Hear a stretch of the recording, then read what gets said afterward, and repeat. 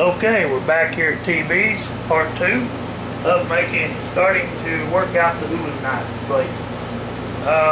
This is just a little disket that you can buy. They're thinner than what the grinders are. Now, I won't ever have to sharpen or work this steel. It's already made. This steel's already hardened. I'm not even going to bother to harden it. That was come off of a deli saw, and it will work just like it is, just fine. So here's what I'm going to do. I've got to change that off there. Let me find something to get that off there with. I'm going to have a wrench. What size would that be? About probably an inch, looks like.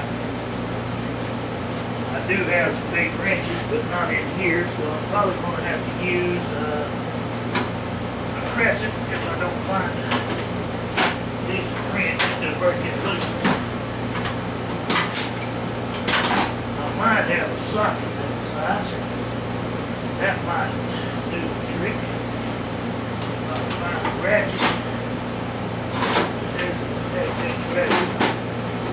This old ratchet here has just been an old ratchet I had ever since it was my daddy's. Back when I was a kid, when he was mechanicking.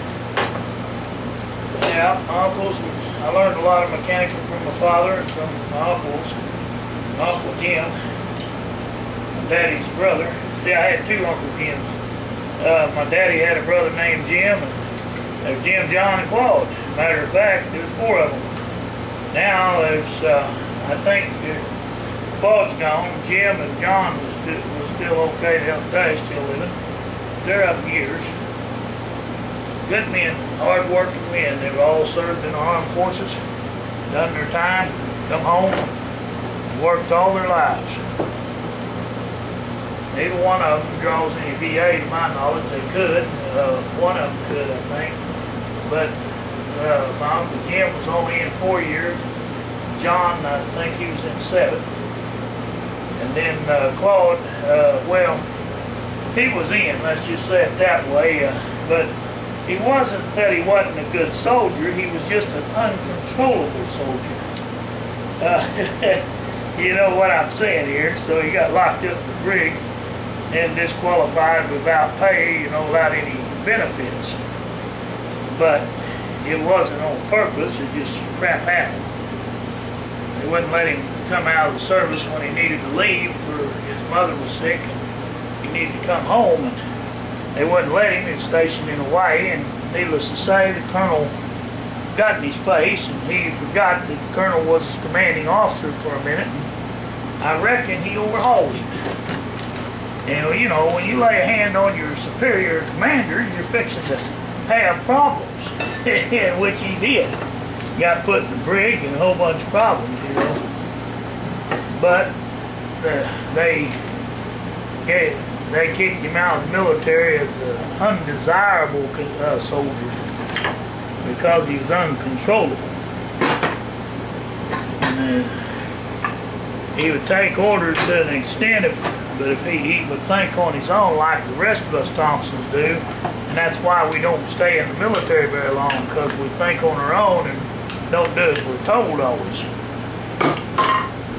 Sometimes we do what we think's best for the men in our battalion or field to protect their people, and government don't like that. Sometimes superior order wants us to sacrifice ourselves so that they can use us more or less as lure, so they can bring in another team or another group of soldiers to wipe out the objective.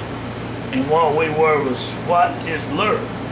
And they don't care that he kills us. If you're under orders. And there's also been times when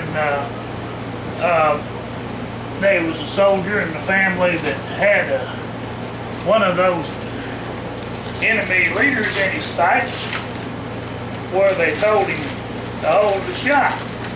Now, my cuz had him dead to rights, and all he'd had done was make one shot. We probably wouldn't have had this second go for him had he got to make that one shot.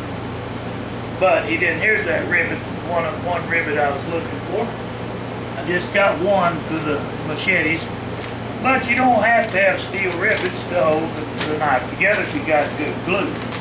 And this egg glue holds up pretty good even in the weather, not bad. Of course I haven't tested it every day and every day to see how it do, you know, but it dries pretty good. It takes usually 3, 4, 6 hours, I guess, overnight. That egg glue, once it's set, so it's in good shape.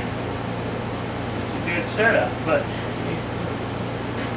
it holds pretty good, and that's what I like about the egg glue. It'll bubble up on you, just like this right here on the Lane's knife. Get back to showing you that. Right on the end of it, I don't know if y'all can see that, I've got that egg glue and some sawdust in there to fill that in good. And yeah, I could sand some more on it, but if I do, I'd have to re-shellac it again with that polyurethane. Oh, whatever you pronounce that polyurethane. And it's good stuff, and once it dries, it turns a lot of water. It's almost dry now, but it's still just a little tacky. By morning, it'll set up good and hard, and that'll be a good little knife. It's good for the kitchen, and that'll keep the water from running the knife, because in the kitchen, you know you're going to get your knife wet a lot. Even out in the bush, your knife's going to get wet a lot. That's why I like that polyurethane. Urethane, what a name. It amounts to some type of varnish with oil in it. That what it does, it makes a coat over your, looky there, I've got to get that sealed down there. That will let air in there. I guess it is down. Just didn't look at drying my knife too over here. Okay, now I've just about to give up finding the wrench. Let's see if this socket here will fit it. Yep. Eyeball in 2 line that time. Well, dum-dum. Boy, did I do good. Just getting tired, I guess. Okay. Tell you what, I'm going to break this loose. And I'm going to put this on this grinder. Oh, I could use the skill saw, but I prefer to use this little disc grinder. One nice thing about it, you can change either side of the handle on this. It's kind of universal. It's got a little button up here for, well, now, see if I break that nut loose. I'm going to break mine loose. Damn, knock the bark off of me. I got it here, but I can't get it to break. Socket's weak. Sorry, crap. Alright, hang on. If I can just get it to quit slipping. Now I've got too big a bite, but I've done it. Now, we got it. I can get my socket back off. I use these disc grinders to cut out metal, sharpen or to lay a edge on and sharpen up the knife the first time, and then I use a file to keep my knife sharp. Now this is the kind of knife you'll never have to sharpen.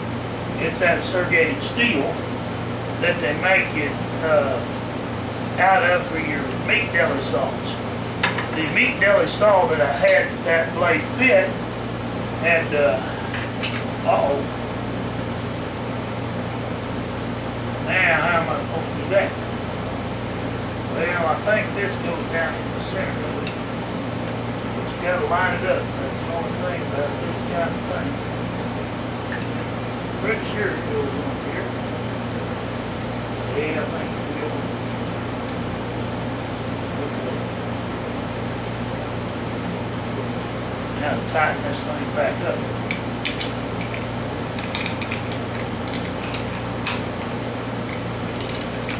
You want to get it right in the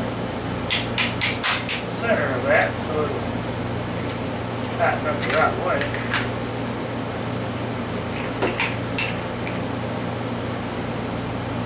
Okay, that's not as tight as I tightened it needs to be. Now I'm going to try to work this knife out. Let me go ahead and pull it this way for my cutting to be done. Pull it past there so I don't get into the vise. this can get kind of funny. So.